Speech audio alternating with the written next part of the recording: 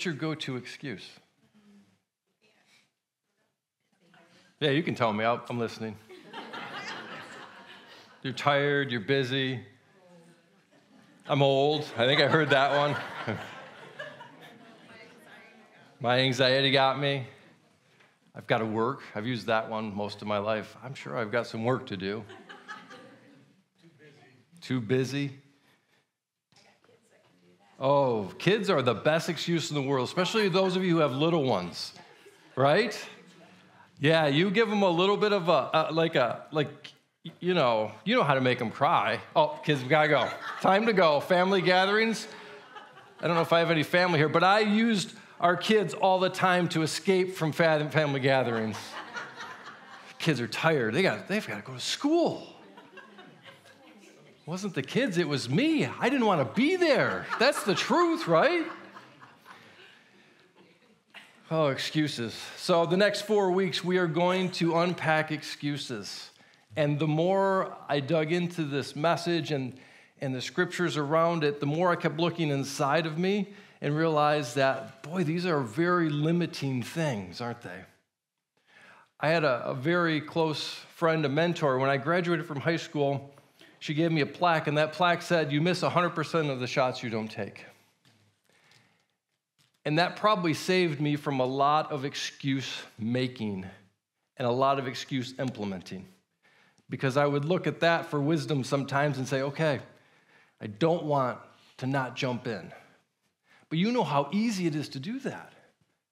The next 30 minutes have the potential to really change your life. Although some of you are going to have an excuse, yes, of why what I'm saying doesn't apply to you. You're that good. Some of you are excuse factories. I have the privilege of being bivocational, means I work in the secular world and I work in the church. I can't tell you how many excuses I feel why people don't want to change. Can't change my health because of ...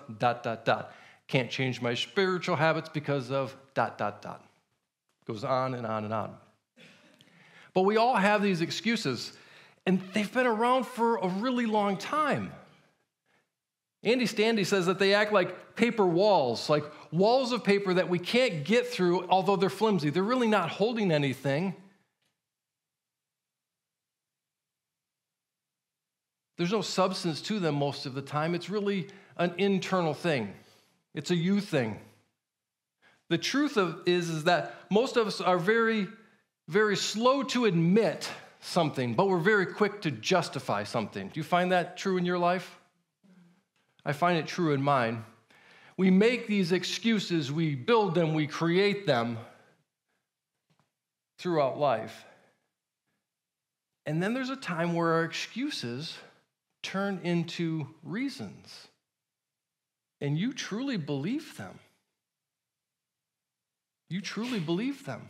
And I do too. But there's that weird transition that when you say things long enough, your brain believes it.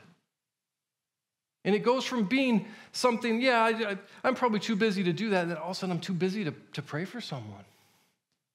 I'm too busy to go to church. I'm too busy to, you fill in the blank. Excuses have been around for a very long time, though. And some of them are, some reasons that we talk about are legitimate. You can't dunk a basketball. Anyone in here dunk a basketball? Like the only person that could is in kids' zone. In your dreams. I don't know if that's an excuse or not. That's a real reason. You don't have what it takes, or you don't have what it takes anymore. There was a day that I could. I can't anymore. It's sloppy looking if I jump now. There's a reason for that. But those excuses often morph into reasons because we hide behind them. I'm too busy. I'm not qualified. That's not my thing. It's too much risk. That's one of mine. It's too risky. But we disguise our excuses as legitimate reasons, making it difficult to see the truth. Because the truth is that it's an internal issue. that we've been running from. We use them to defend behaviors, reactions, and overreactions in life. Have you noticed that when someone tells you an excuse, you're right on it? You're like, that's an excuse. But when you say it, it's not always that way. I have a friend that keeps asking me to do something, and legitimately, I want to do it with him. It's way out of my comfort zone. But I keep responding because I am busy. And as I'm typing, I'm like, oh, this sounds like this is another excuse. Because this is the third time I've given him a reason that I can't do something. But really, that's not fair to him. So I had to tell him really what was going on. I said, well, I don't know if I'm ready for that, but I'm ready for dinner. Let's not jump out of a plane, but let's have dinner first. To me, that makes more sense. I want to see, your risk level at dinner before we're jumping out of planes together or doing crazier things. Now, you're like, that just makes sense. I know. But the excuse is that I don't know that I'm ready to jump out of a plane with any of you. I don't. I've seen people, I've fixed people that have jumped out of planes and not done well. That's up here. If we are true, though, we know that excuses will limit things in our life. And that's the real problem, is that excuses will limit your faith, your health, your marriage, your relationships, and your future. It just happens because it sidelines you. If we look at Scripture, we see excuses all over the place. We can even start with Adam and Eve. Adam and Eve. God said to Adam, he said, did you eat from that tree? You know that one thing I told you not to do. Did you eat from that? What did he say? It was her. It was the wife. A lot of guys that I've been in guys groups for a long time, and a lot of the guys are like, yeah, if it wasn't for the woman, come on. That's an excuse, guys. We know it's an excuse. But then the Lord asked Eve, he asked the woman, he said, what have you done? What did she say? Well, it was the serpent. It was the serpent. We go on in Scripture, we see other people that are called. We see Sarah, who's called, and she's called to have a child in her old age. And what does she do? She's like, I'm too old. She just laughs. And then she says she didn't laugh. That's a really interesting portion of Scripture to read if you want to spend some time in there. I think it's Genesis 13. But then we go on, and there's this guy named Gideon in the book of Judges. And Gideon was called to deliver the Jewish nation. And when he was called, you know what he said? He goes, oh, you got the wrong people. You really have the wrong people. Not even just me. My people are useless. They're very weak. This is the wrong job for us. And not only did you find the wrong people, in all of those people, I'm the worst choice.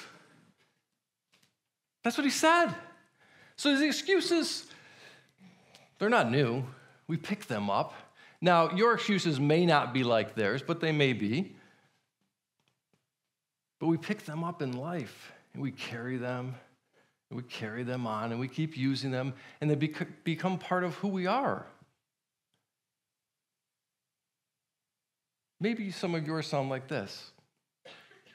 Well, you already told me this one. I'm too busy. I've thought that I'm too busy. And then I think that I have the same amount of time that everybody that's ever lived. And then all of a sudden, I'm not too busy. I just had poor time management, which is true. Or my priorities aren't correct. I'm too tired.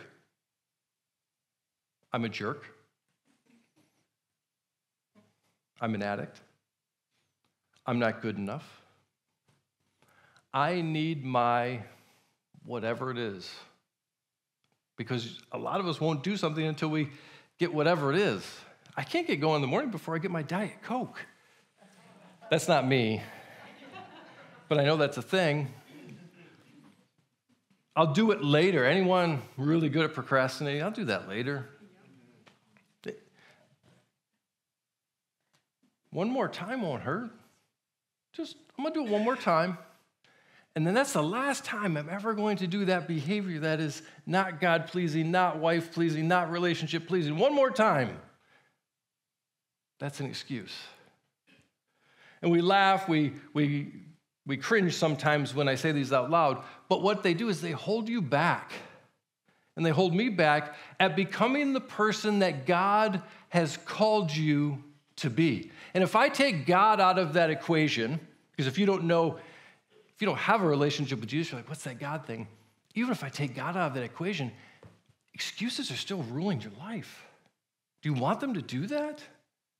Because when it comes to personal growth, there are two questions that we have to ask ourselves. First one is, what does God want to be different about my life or your life?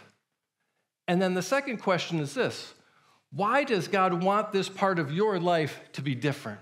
What is in it? And when you put the what and the why together, there's power. Because at the root of everything, an excuse is blaming something internal on external factors. It's blaming something inside of you.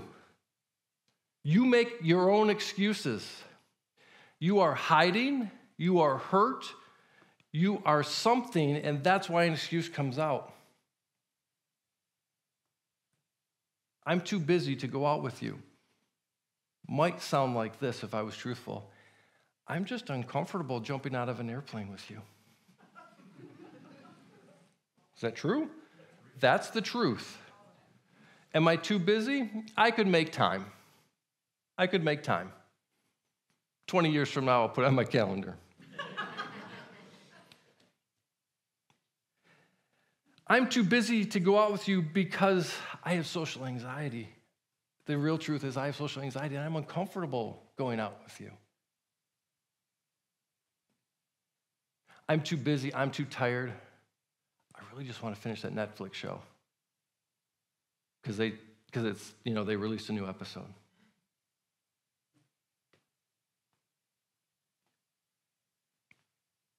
Excuses hide our fears and our insecurities, and they do such a nice job at that. But like I said, they limit your life, they limit your calling.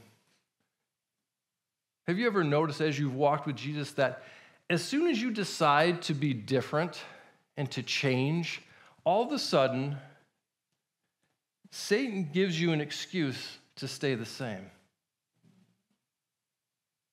Coach started the service with the challenge for us to love God and to love people and to do one thing different, to change one thing, to maybe say hi to someone. And some of you automatically in your head say, no, I don't want to say hi to someone. What if they won't like me? Yeah, if you haven't noticed, we love everybody around here. So I'll just cut that excuse out. She'll say, maybe you need to raise your hand. Well, I'll look weird if I raise my hands, if I'm not in the front row. That's not true. That's not true. Sometimes we say things like, I'm going to start going to church on a weekly basis. I really want to get plugged in. And then have you found how many things want to pull on your calendar on a Sunday or a Wednesday? I want to tell you something. You're very special people, but you're not that special. It happens to all of us. It happens to me. There's times where I'm like, Pastor Josh, you want to take it today? I feel that sometimes. Becca, you ever feel that? Yes. She does. I walked into church today and someone said, boy, I get up at work every day at 6 o'clock, but getting here at 9 o'clock is work. I had a lot of reasons why I could sleep in longer. It's real. The problem with excuses is they become your boss. They become your leader. They become your director. They become your board of director, and your life is dictated by the silly excuses that you live by. It's true. Excuses have this exclusion nature. They keep you out of the game. There's nothing worse for me than sitting on the sidelines of a game. I can't stand it. It's not where I do well. But excuses will pull me out of a game. They keep me sidelined.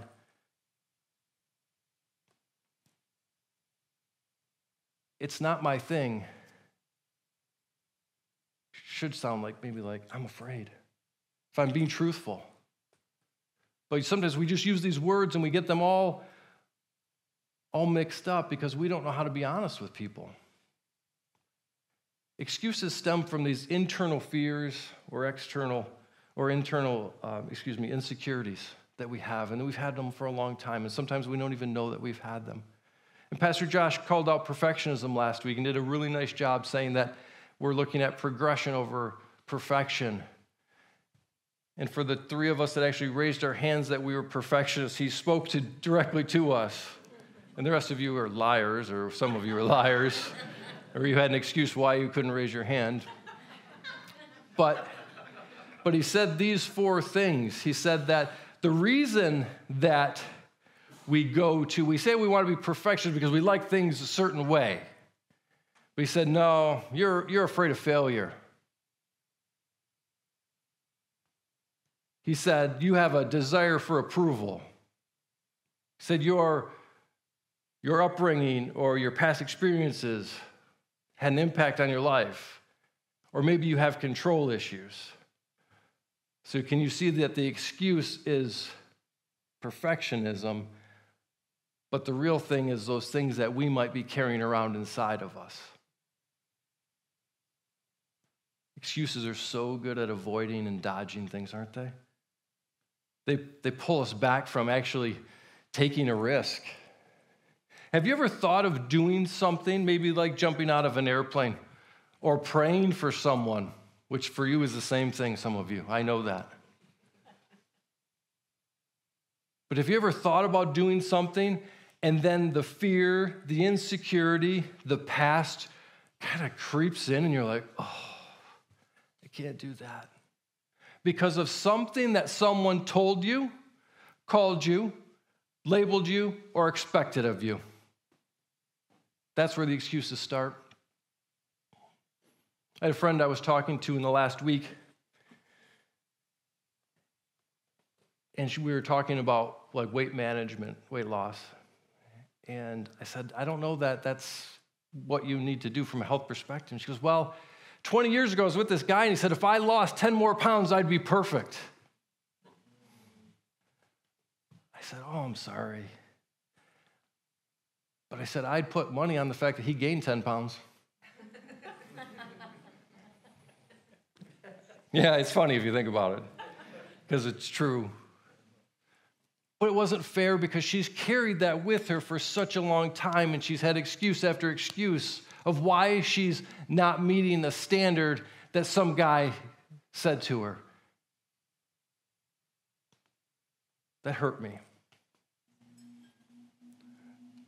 It's possible, maybe even probable, perhaps you have invented reasons to defend your behaviors or your feelings, and we call those things excuses. I had this thought a while ago. It was in June, I think. I thought, you know what? I want to do a race. I want to push myself a little bit.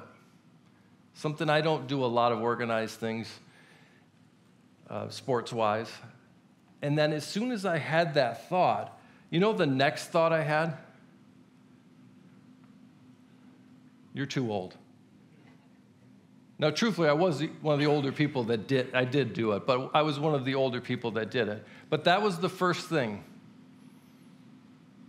I train people for a living, truthfully. That's one of my jobs. I know how to train people. I know the shape that I'm in because there's metrics all over in the world, and I can keep track of that. But still that excuse crept in that I was too old. But it didn't stop there. Because, yeah, you're like, yeah, everybody says they're too old. Right, George? But then the excuse factory starts going. You know when it starts going? It's like a machine. I'm not fast. I'm really not fast. I used to be faster. what if Jack, what if I embarrass myself? I know, right? He's like, no big deal. Other people are going to be younger and stronger than I am. What if I get hurt? People get hurt doing these things. I don't know if I can preach on one leg. That's what I was like. I even had crutches in my head, right? Like, could I do that? I'd have to be here. That wouldn't work for me. It worked for the camera person. So all of these things are going through my head. But I let these thoughts start to build this paper wall up, this barrier of why I wouldn't do it. And then I signed up, and then I paid for it, and then I'm like, oh, I got to go. And then, listen, this is even better. This is how life is. So I take those days, and I've got them set up. I'm like, Sarah, we've got to go. It's an overnight thing. And then I get this time off request for somebody that works for me. I'm like, oh, my goodness, I have to work. I can't do it, I guess.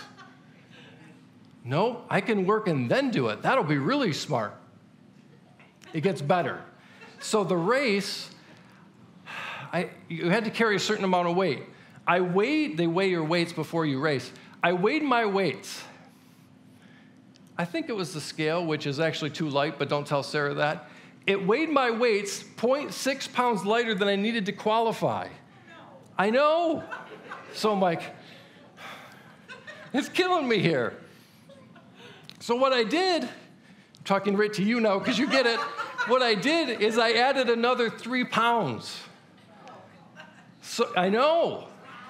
So then we get there, and I'm in a bad mood, and I'm nervous the whole time. And Sarah's like, are you okay? I'm like, I'm okay. I'm okay. My foot hurts. Everything hurts. I don't know if I want to be here. I have talked myself out of this for 4 months. She's like, this should be fun. I'm like, it's going to be fun. You better believe it. I'm putting myself through torture here. This is all true. We go and we look at where we're supposed to, or where the starting point is, and there's people that are working out like soldiers. I'm not kidding. This is the group that I'm supposed to be racing. They're like lifting heavy tanks over their heads, and they've got flags and stuff. And Sarah's like, what the heck is going on? I'm like, those are my people.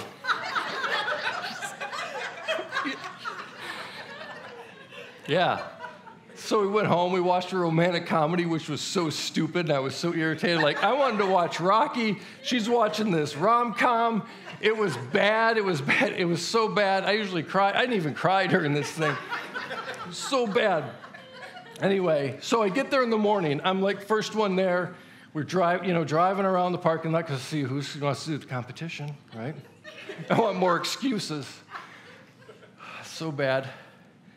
So there's all these people standing here, and I'm one of them. And they don't talk, and like when I'm nervous, I'll talk. I'll tell jokes, right? That's what I do. And I'm looking at them, I'm like, I'm dead. There is so much. This is male and female. There was a lot of testosterone in that circle on both sides. There was a lot.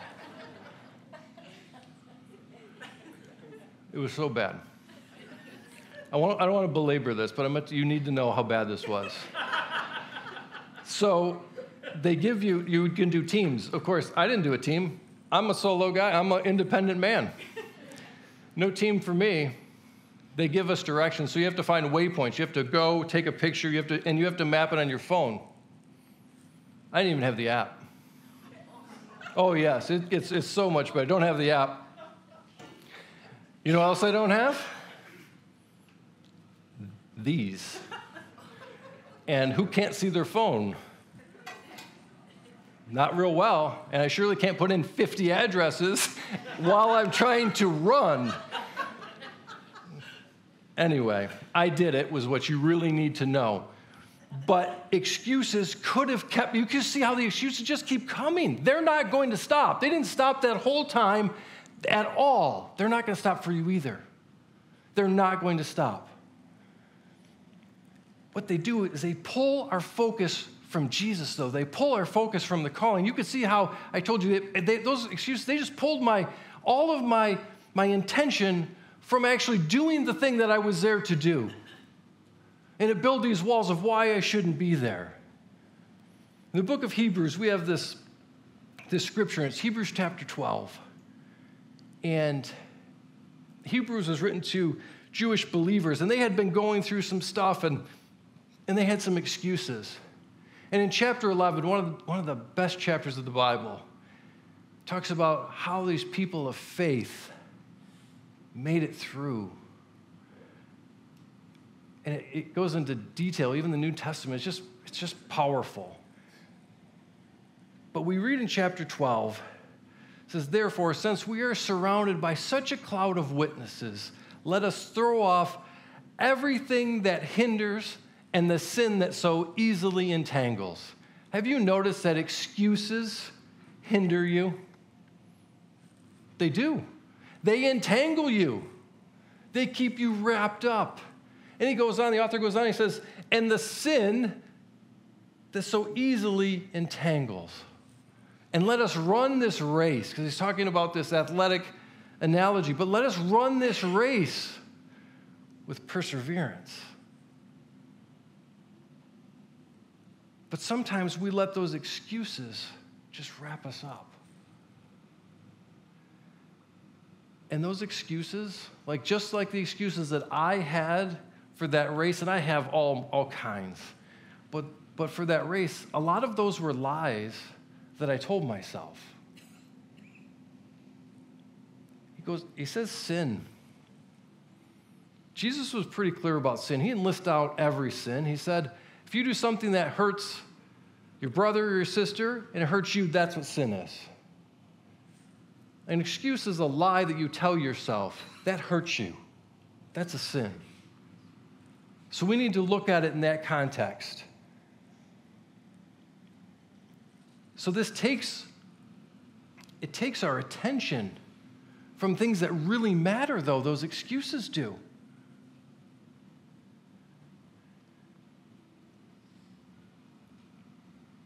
Have you ever gotten tangled up or wrapped up in excuses? I have. One of the classics is, have you ever told someone you're too busy and you see them at the ice cream store? I've not done that. I mean, you could see me at the ice cream store, but I haven't. But that happens to people. When you tell an excuse, which is a lot of times a lie, and then you end up having to say something else, and then you're like, freed up, or whatever you do, right? What you probably should do. I'm sorry, I didn't tell you the truth. I just didn't want ice cream that day. That's another lie, too. So you got to figure that out. However you want to do that, but you shouldn't tell another excuse. Yeah, I know. Excuses compete with our faith, though. They do. Our ability to follow Jesus is directly related to our willingness to push through excuses. You need to push through your excuses. Because excuses prevent us from running the race, from you fulfilling your calling that God has set before you. I've done funerals for people who live by excuses and are sidelined. Those are terrible funerals. You know why? No one says anything, no one shows up. And I've done funerals for people who run into their calling and face these excuses head on. And you know what those look like? Those are a celebration of life. It goes on and it says, fix your eyes on Jesus. So often we fix our eyes on the excuses. That's not right, guys. We are called to fix our eyes on Jesus, the author and the perfecter of our faith. Think about it. Excuses really aren't harmless statements. We think that they are. They're actually spiritual roadblocks. When we say, I can't, I'm not ready, I'll do it later, we put a distance, we put something between the life where we are in the life that God wants us to be. But Hebrews 12:2 says, fix our eyes on Jesus, the one who endured the cross, overcoming every obstacle with joy. So we are called to live a life truthfully without excuses.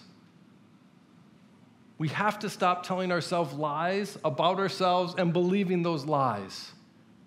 The ones that convince us that we're not good enough, we're not strong enough, we're not ready. You've already been equipped for the race. You just might need to deal with some of this internal stuff. Imagine the freedom that comes from letting go of your excuses. Imagine that.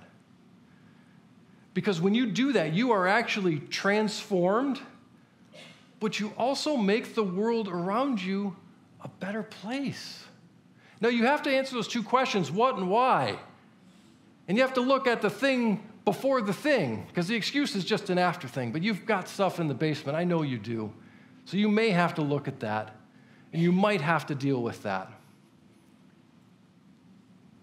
But my challenge for you this morning is this. Before you walk out of here, take some time and think, what is the excuse that I need to leave behind today? What is the one thing, the two things that I use way too often because I don't want to face my fear, my insecurity, my pain? That's your challenge, church.